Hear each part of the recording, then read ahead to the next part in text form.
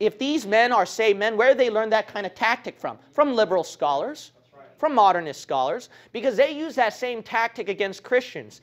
Creationism is pseudoscience. You don't have a respectable doctorate degree from these kind of schools and then blah, blah, blah, blah, blah. See, that's the mentality that these Christian scholars borrowed. So it's basically being a pitiful loser bully. That's what they are. So these guys can't stand up against the modernist scholars, and like James White, you'll just tremble when you debate Bart Ehrman because he doesn't know much Greek and Hebrew compared to Bart Ehrman. But when he talks to somebody who doesn't know as much as he does, then he picks on him. That's just weakness. That shows how much of a sissy and a weak person you are. Trying to pick on someone weaker than you, that is belittling. That is stupidity. You know why I really kick these guys? I hate it when they belittle people.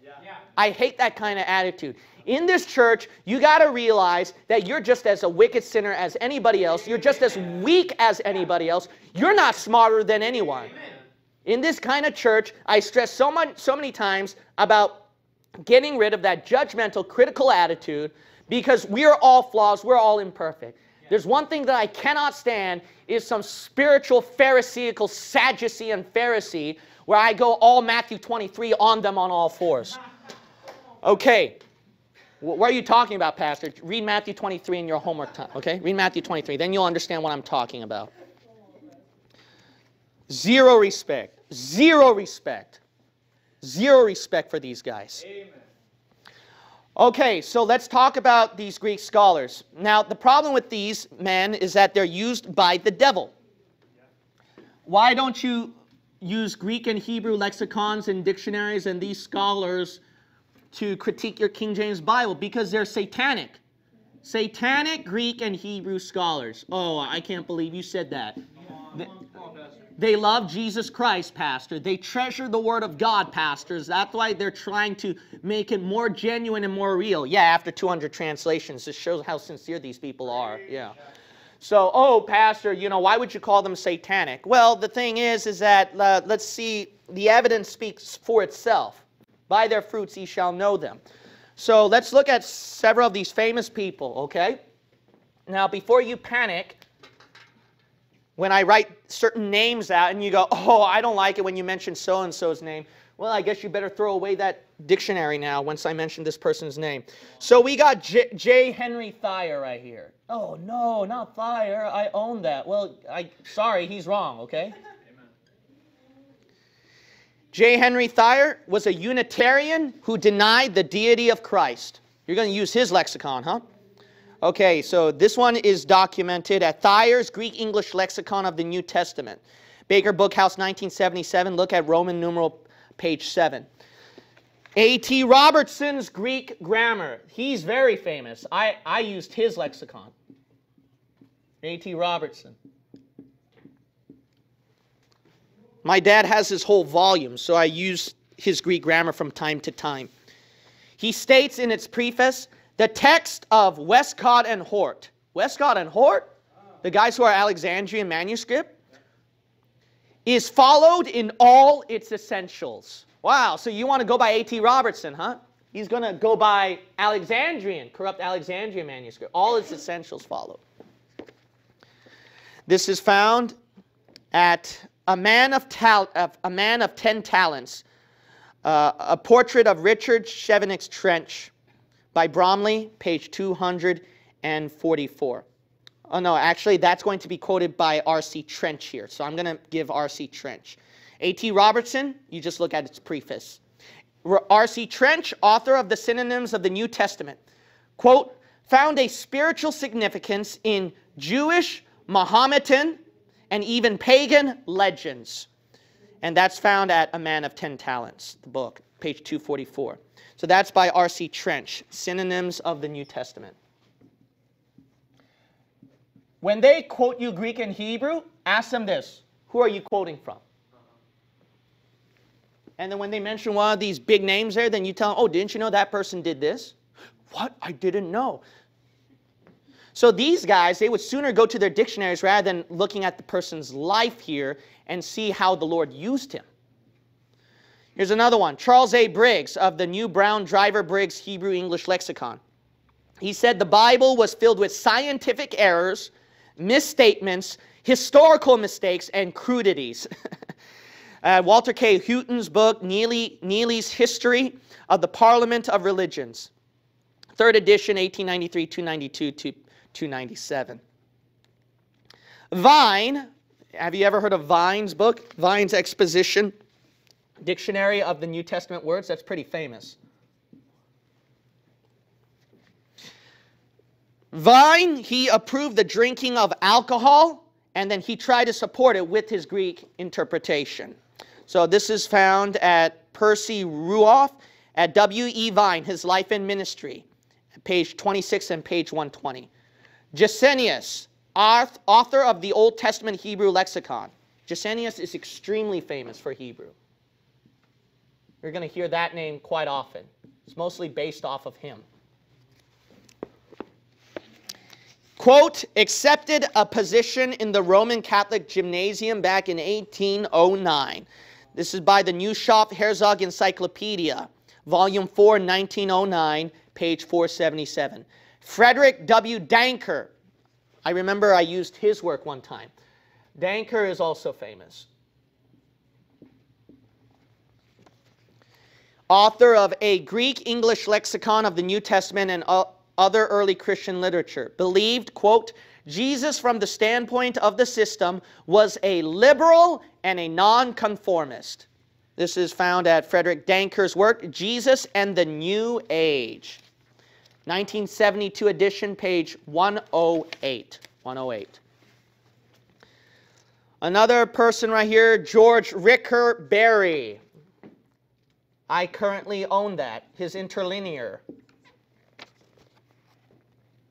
Interlinear Greek New Testament. He subtracted many words from the Bible, just like the other modern Bible translations. This can be found in certain passages. All you have to do is look at his Interlinear Greek English New Testament in Luke 17 verse 36, Revelation chapter 3 verse 1, 1 John chapter 2 verse 23, and Mark chapter 2 verse 15. Now think about this. What did the Bible say at Revelation 22 when you take away words from his book? A lot of people will think that this Berry guy, that he might be in line with KJV advocates, but no, he lines up right here with Alexandrians in subtracting text now. Now, who's the most famous one that a lot of people use, including fundamentalist churches? We all use this guy. I use him too. Strong's Concordance. James Strong. What was his issue? His issue was that he was a member of the corrupt ASV committee, of which Chairman Philip Schaff commented that he only chose members who denied the inspiration of the scriptures to be in his ASV committee. This is found at David Schaff's work, at The Life of Schaff, 1897, page 439, page 351, page 357, as well as pages 434 to 435. So we got to understand right here that these were great godly men that we should respect and honor, and every word that they say is actually Bible. Who are these people listening to, man? Who are these people listening to? Before they picked up their book, did they ever look at these people? They didn't even try it. Now, the thing is this, is that here's the standard text of Greek and Hebrew scholars. Now, they got their new edition now, okay? But this is the one that's been going on for many years, until probably last year or 2 years ago. They got another new edition. This is their 28th edition, so you just have to wait for the 29th and the 30th until they finally get the right Bible, I guess, these people. But anyway, these people right here, this is the standard of all Greek and Hebrew scholars on manuscripts, okay? This is the standard right here. Now, you know why I have a great distrust of Greek Hebrew scholars, especially those who support modern Bibles? Why is that, Pastor? Because their head organization said this. If you think all these were bad enough, you should look at these scholars here, what they said. When they created this text, they said this, quote, the text shared by these two editions was adopted internationally by Bible societies, and following an agreement between the Vatican and the United Bible Societies, it has served as the basis for new translations and for revisions made under their supervision. Ah, Catholic Bibles. They just admitted it right there. Catholic Bibles. Judas White says, oh no, we're not. I teach against the Catholic. I'm not for the Catholic. I teach against the Catholic. I teach against the Catholic. Yeah, picking and choosing which Catholic belief you want and which Catholic belief you reject. Why? Because you always pick and choose which Greek and Hebrew interpretation you like for your argument that makes sense. See, his final authority is his own bald head. That's why he has to shave it. I show zero respect to those kind of people. I know maybe what I've done is unwise, unloving, but people like that deserve to be kicked. He deserved the kicking all this time. These wicked scholars, I disdain them. I disdain their attitude toward KJV only people. I disdain it. Let's read some quotations right here. This is by their official head, Kurt Aland, okay? The guy who's the head of the Nestle-Aland text today. You know what they said? There is no doubt that this is all bound with Catholicism. Quote, they were intended to meet the overwhelming competition of the popular Nestle edition, which was circulating widely, even in Roman Catholic circles. The fact that the Nestle text, that's that blue book that I showed you, was produced by the Bible societies, which were still under official Catholic proscription, only aggravated the situation. By Kurt Aland and Barbara Aland, the text of the New Testament, Grand Rapids, Urmans, 1987, page 26. Kurt Aland himself admitted at page 30, what of the present scene where the reader of the Greek New Testament now meets the New Standard Text? By this we mean the text officially published and distributed by the United Bible Societies and also officially by the Catholic Church, a significant new factor in the present scene. Here's another one on page 35. In any event, the New Standard Text is a reality, and as the sole text distributed by the United Bible Societies and by the corresponding offices of the Roman Catholic Church, an inconceivable situation until quite recently. Yeah, inconceivable, yeah. You know what that is? New World Order, see? New World Order, all religions uniting. Oh, we're not. Yeah, you are. Yeah, you are, you hypocrite, you liar. All right, here's another one. It was disclosed in the 1987 annual report of the United Bible Societies that quote, of the 573 current UBS projects of Scripture translation, there is active Roman Catholic participation in 161, and there have been over 160 interconfessional Bibles and New Testaments published since 1968. This represents a massive increase in Roman Catholic influence over the work of Bible translation in the past, how long? 20 years only. Oh, yeah, we're against the Roman Catholic Church. Yeah, your record still shows that. Documented by the Trinitarian Bible Society Quarterly Record, April to June 1989, page 12.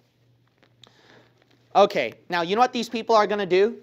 Oh, you're just picking and choosing about these people's lives, and we can do the same thing with the KJV translators. Didn't you know that they were baby sprinklers? Didn't you know that they were Episcopalians? Didn't you know that they also believe that we can improve a new translation? Didn't you know? Well, okay, here's the thing. I'll tell you one thing, though. They were anti-Catholic. Yep. What do you all share in common right here? Now look at 1 Corinthians chapter 2. Here's the point. I don't care, baby sprinkler or not, God used a murderer to write his book named Moses. God used an adulterer to write his book named David. It doesn't matter. But here's something that you better hear now. The ones who deliver the words from the Holy Spirit is not lost, wicked people. They cannot understand the spiritual things of God. That's right. Now, do you think that those men at the Catholic Committee were saved people?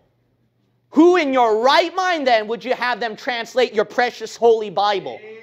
Who in your right mind, man? Yeah. Let's say, discount all of this. Let's say I twisted the documentation. Discount all of this.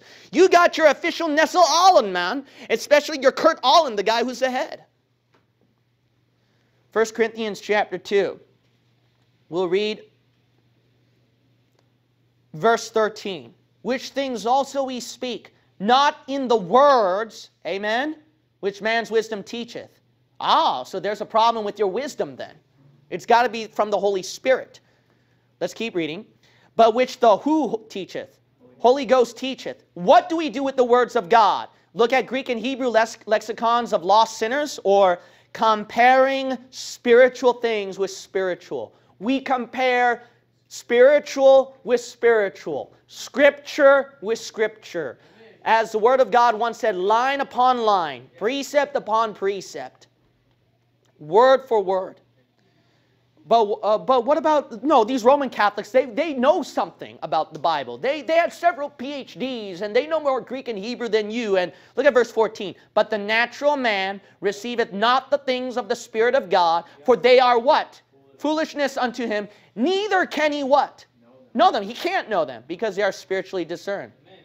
I don't care, man. Yeah. Those guys, Roman Catholics, don't know the spiritual words of God. They don't know. You rely on them to give you the words of God, huh? You have to cave in and pressure to them on their own interpretation and translation, huh? Very, very weird. Now, you heard from these documentation, all modern Bibles and revisions came from that birth, they admitted, from this Roman Catholic cooperation. There is no doubt all modern Bibles are Roman Catholic Bibles, period. Period. You better have the King James Bible in your hand. Amen. Because the Nassau-Allen Committee did not even exist that time at 1611. And they disdained the Roman Catholic Church. They were far away from the Roman Catholic Church that time.